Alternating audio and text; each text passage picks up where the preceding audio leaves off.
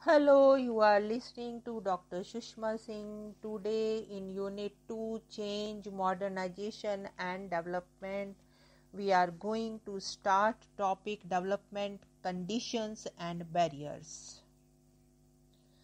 Now that we have covered the concept of social change, modernization and the theories of modernization, let us move on to the last subtopic of this unit, that is development.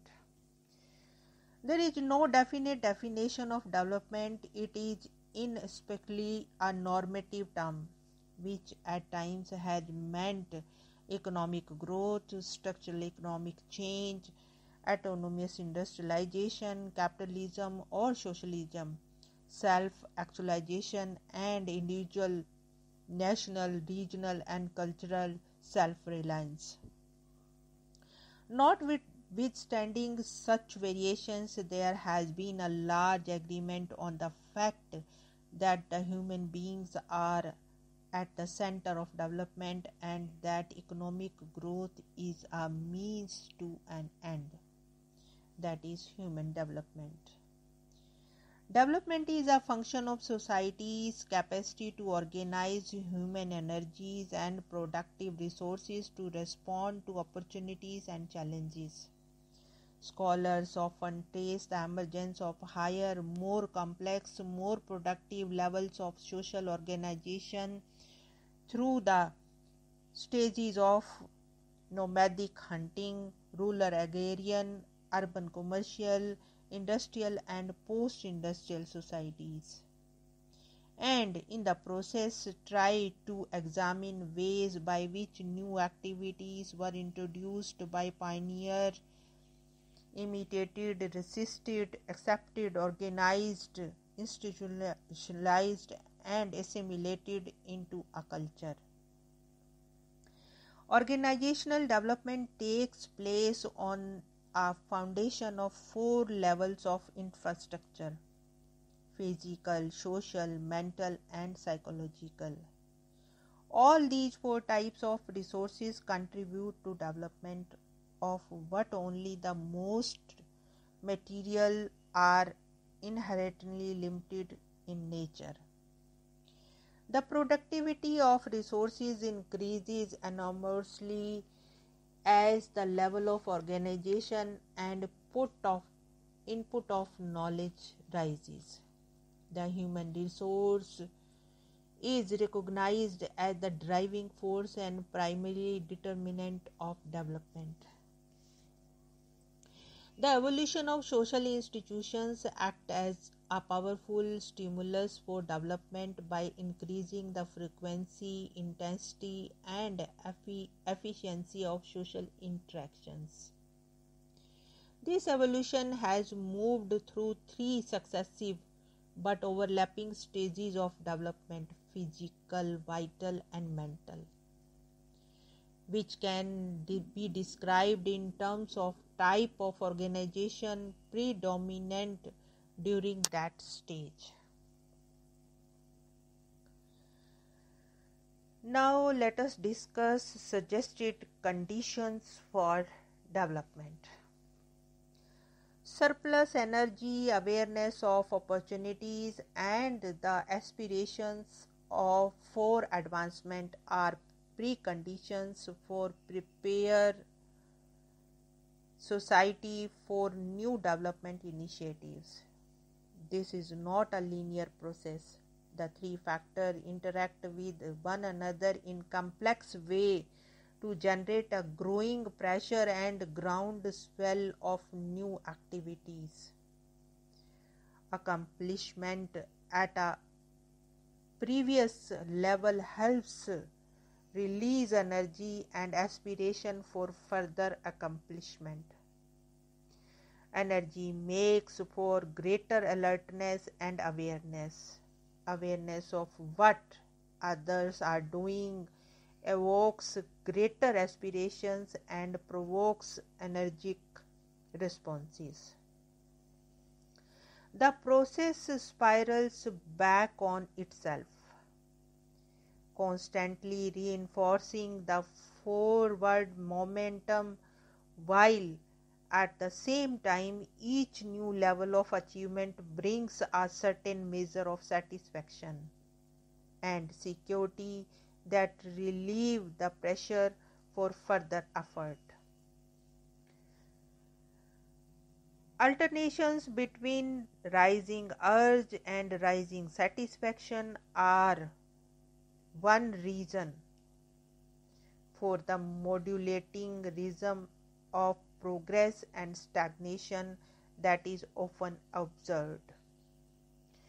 When these three factors are present in a requisite manner, the society is subconsciously prepared for change. Let us try to understand each of them. The first is energy.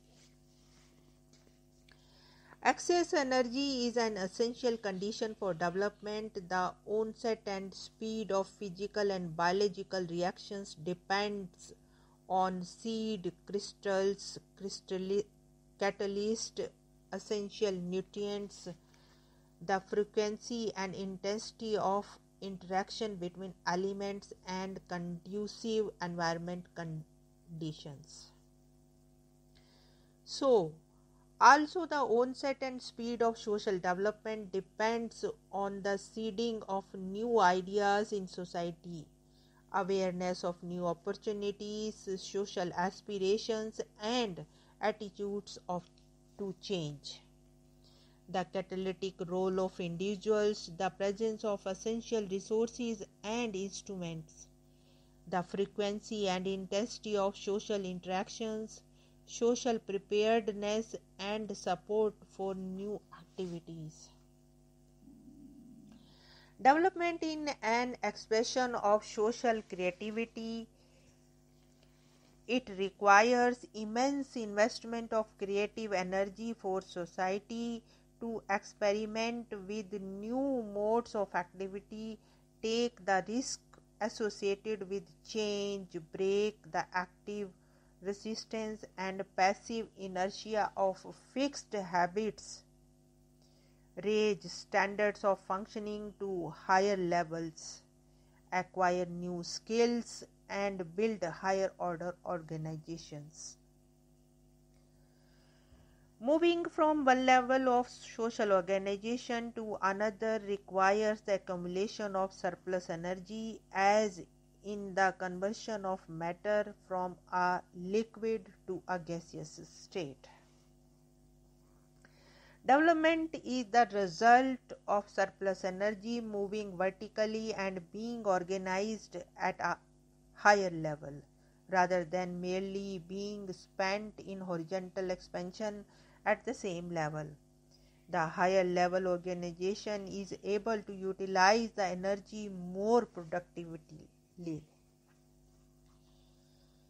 Indomitable energy has been an outstanding trait of great political leaders such as Napoleon, Churchill, and Gandhi, and business leaders such as Andrew Carnegie, Henry Ford, and Tom Waston of IBM. Inventor Thomas Alva Edison was known to work for days on end without sleep in the process of developing 1,100 patentable inventions and founding the General Electric Company. Organizations that are growing rapidly share the same characteristics, which is apparent even to casual visitors to high-tech company in Silicon Valley. Energy is highly visible in progressive urban centers around the globe, from New York and London to Hong Kong and Tokyo.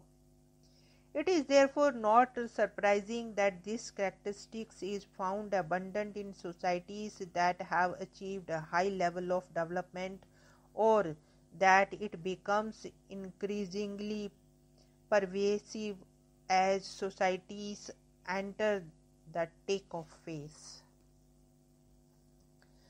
The importance of surplus energy is most dramatically illustrated by two conditions under which it is unable to accumulate or express itself. War and dictatorship. War destroys infrastructure and interferes with production and trade. It physically saps the energy and resources of a country. The threat of war keeps those energies perpetually directed toward the self-defense rather than self-development. Dictatorship, on the other hand, can spur development efforts up to a point, using the threat or pressure of coercion to channel initiative in desired direction. But dictatorship also blocks the free emergence of new ideas and fresh initiatives, which are the seeds of social innovation. It can ensure obedience to authority but does not spur entrepreneurship and innovation. The end of feudalism in Western Europe was an important contributor to the onset of the mercantile era and founding of the great European commercial empires.